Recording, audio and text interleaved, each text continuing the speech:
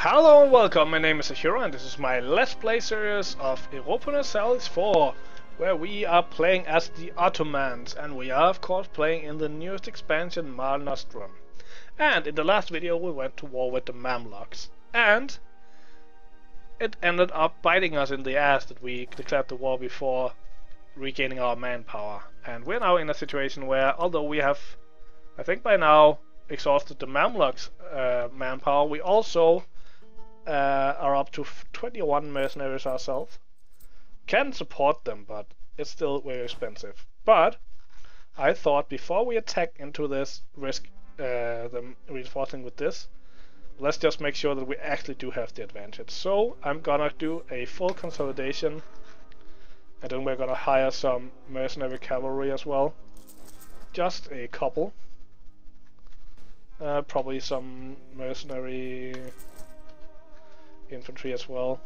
And just make sure that we have the proper advantage before we attack. Okay, military reforms! The reign of Mehmed I and Murad II saw the Ottoman Empire reunified after the crushing defeat it had suffered at the hands of the Tamerlan. The military was expanded and reformed to match any potential threat and ensure further expansion. It was also during this period that the Ottomans started to realize the vital importance of a strong navy. So we can gain a grand army reform with 10% combat ability for 20 years. Get a great army and naval reform where we only get 5%, but we also get combat ability for galleys. Or just galleys. Definitely infantry. Definitely infantry. 10% extra damage for infantry. Yes. That'll help us out so much in this war. Go down there. And we need those two calf. And then we'll attack here in Aleppo. Hopefully destroy this army. Or at least win the battle against both of these armies. So. Come on. Come on, Lady Luck, help me out. Well, we have he has a nice general to help us out, and we get some okay rolls. So that's okay. We lost about 3,000 troops, most of them mercenaries, and he lost more than that, so that's a good engagement. Now we just need to replenish these numbers, and then we can... Oh, he's going for this fort now. Can we get there before him? We'll get there by the 1st of July, or he'll get there by June, so... Let's just wait and reinforce. Let's actually do a... No, not a consolidate. And we now only owe 6,000 men, so we'll replenish these cavalry, but we'll have to rebuy the ones we lost here. But that's okay. Can we... 16th of July, 18th, no. But we can probably... So they'll get 16th, they will leave, and we'll get there the 20th, so we'll just go and delete that one guy there.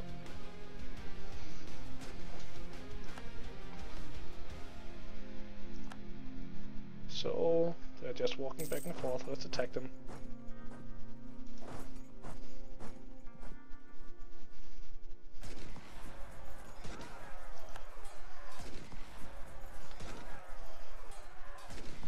Again, like we are ahead on military tech, so we should be doing more damage than them, and we just got that extra 10%. So we did end up doing like 2,700 more casualties than they... Ooh, and why are they fleeing to here? Oh, they're fleeing forward. Let's go and take Damascus.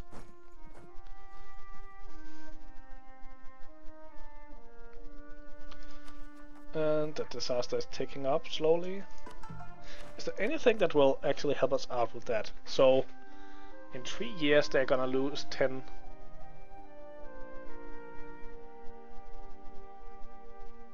Yeah, I think they're gonna lose 10 loyalty in 3 years. So we might be alright.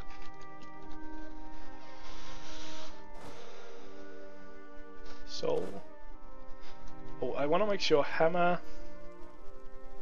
Is that one of the promises that we need to take? No. Fine. Just want to make sure that Syria don't take any cores that I need. I think they can't do that nowadays.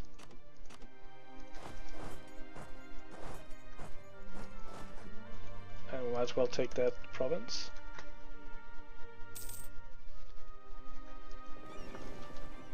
Are we protecting trade here actually? No.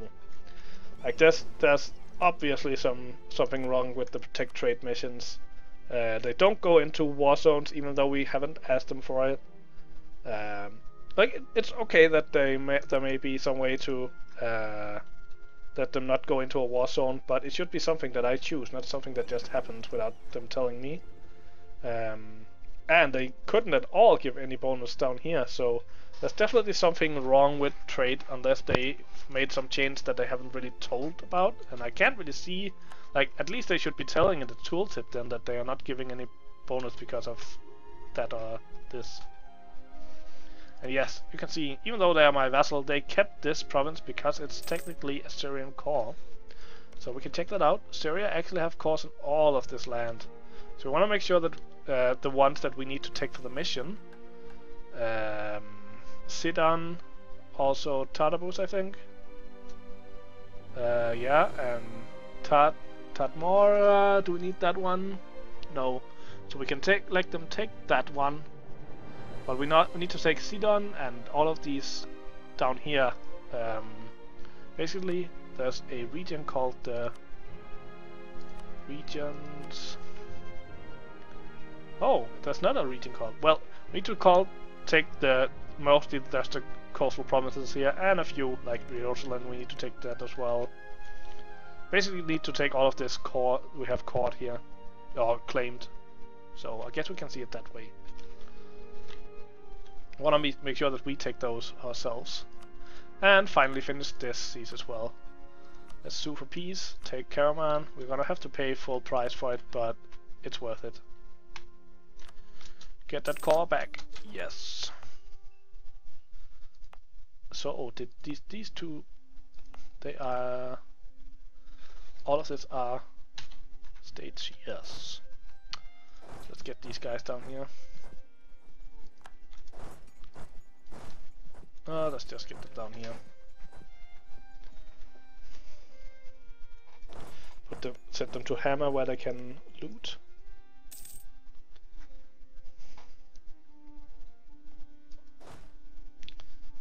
There is a siege guy here, right? Yeah. So we're just unlucky not to get any progress yet.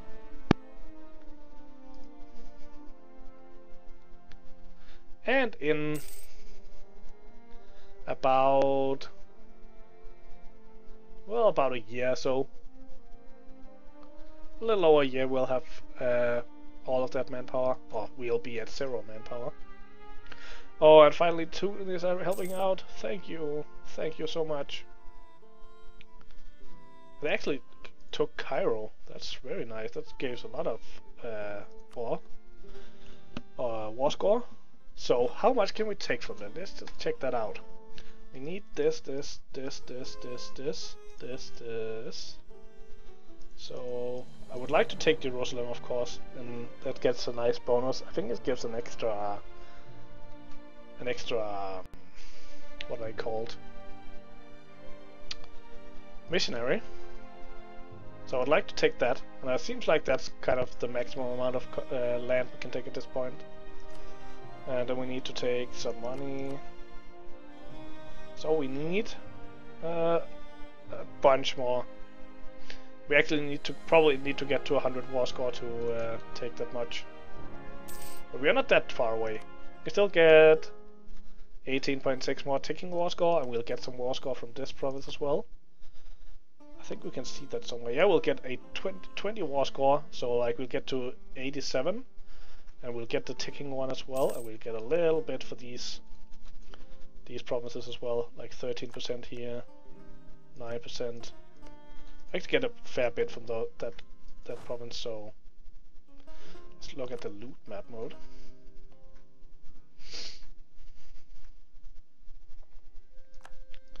as well send these guys there.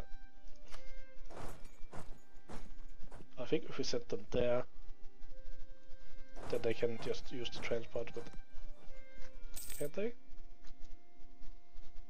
Why can I not do that? So they have... Oh, it's because there are too many. Yeah, I guess it's because there are too many. So from here I could use the transport to automatically transfer.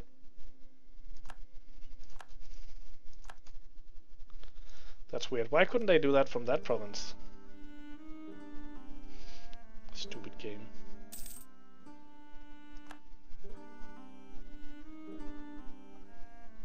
But 2 is helping out. They actually provided 21% participation. That's nice.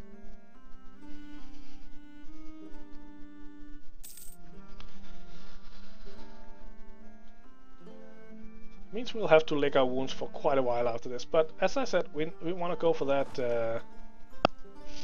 We want to go for those administrative missions anyway, or ideas. So laying back on the conquering for a little bit isn't really that big of a problem. That's kind of part of the plan, although it's not as good this way, but we'll do. Let's go and make sure that we take Jerusalem.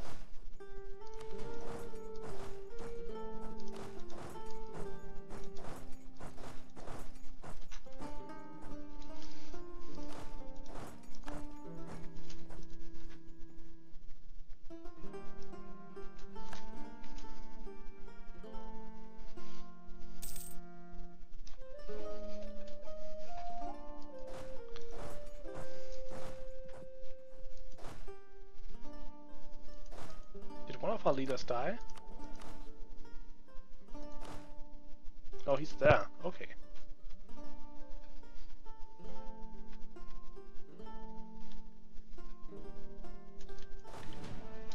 What about core returns? So we could return. I think we need to take Aleppo. Yeah. Should probably actually take that Aleppo. Okay, we were taking Aleppo. What if we, instead of taking Gaza, we could return Hama? Yeah, it will cost the same, and we need Gaza for the mission, so... And we can actually demand this now. Let's just end this war and start rebuilding. Yes! Take it all! We will get it all. We will risk getting a coalition, but it won't be a problem. Get a lot of overextension, so we'll have to call them right away. Bam! Let's get all of our guys back to Constantinople and find out what we do with them. We will be paying a bunch for coring with war exhaustion. But then again, let's wait a little bit. Did we...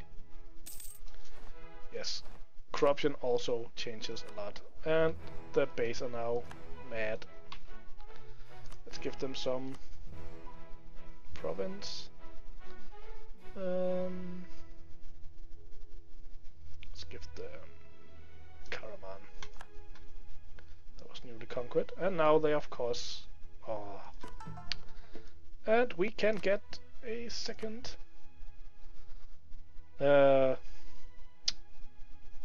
I can't speak today, there's something wrong with my head.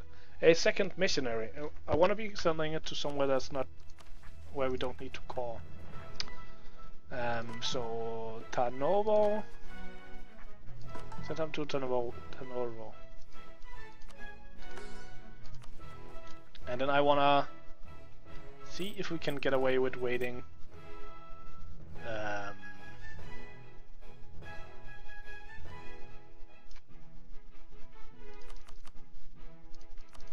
We'll gain some corruption by waiting.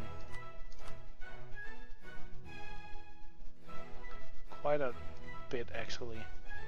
We'll go down to half army maintenance, though. And I want to save as many admin points as possible, because we are going to be spending 1200 of them on ideas. So, think I'm gonna let war exhaustion tick down a little bit. And one of our generals died. Great. Well, we'll set you to hunt pirates. I don't think there are anyone right now. Let's just send you home then. And we will send those trade ships to Aleppo again.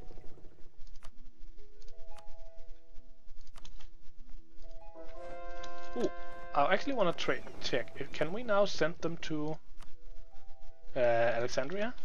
And will they gain a bonus? So now they're down there. And they are now giving the bonus. So I guess it's not a... I guess it's more of a feature than a bug. It seems that you can now only protect power if you have a province.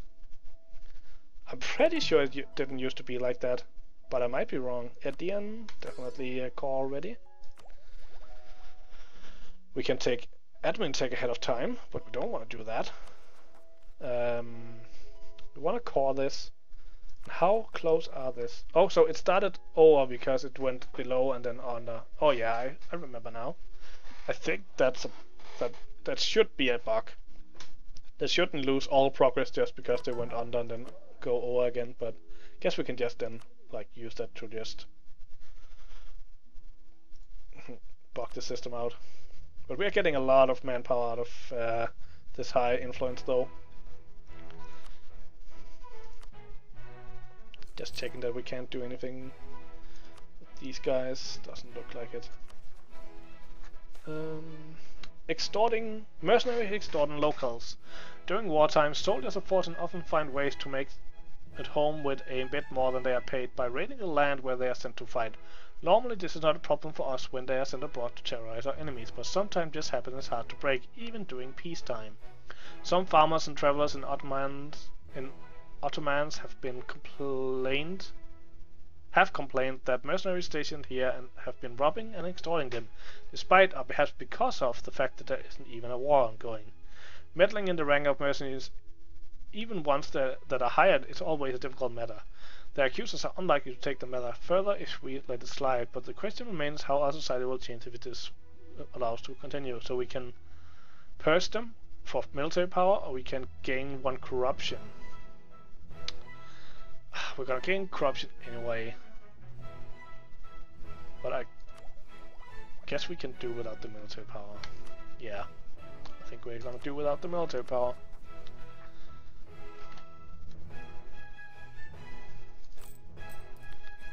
We're gonna lose so much corruption, or gain so much. Okay, so we have the infantry we need, so let's just split this into 2 armies. And we'll have to regain some manpower before we can replace it. But let's go down to like 25% maintenance so we can root out corruption a little bit more. So we only get 0.06.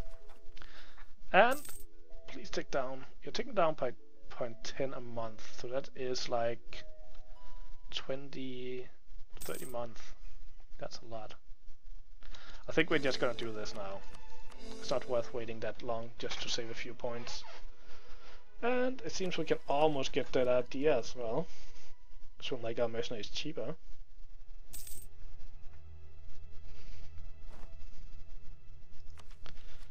Do it! Let's just see. So army and maintenance is 10.84. And now it is 10.8. Not that big of a difference, but I guess we're not paying full for them right now.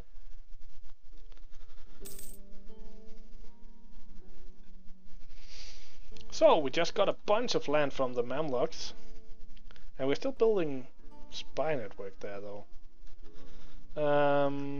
Might as well continue. And we also got a lot of power projection from taking from our what are they called? Rivals. They are called rivals. How are they looking up here? Well, we still don't really have the points. The same with this. Like the provinces down here that aren't already territories. Like Aleppo is already part of a not a territory, a state. But these these down here, I don't want to be making them into states yet, because we want to save up that administrative points. That's a big state down here in Palestine.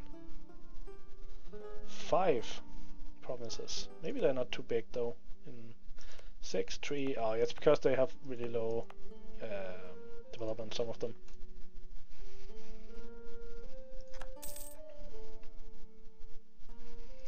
So how are we doing on piety? Pretty high piety.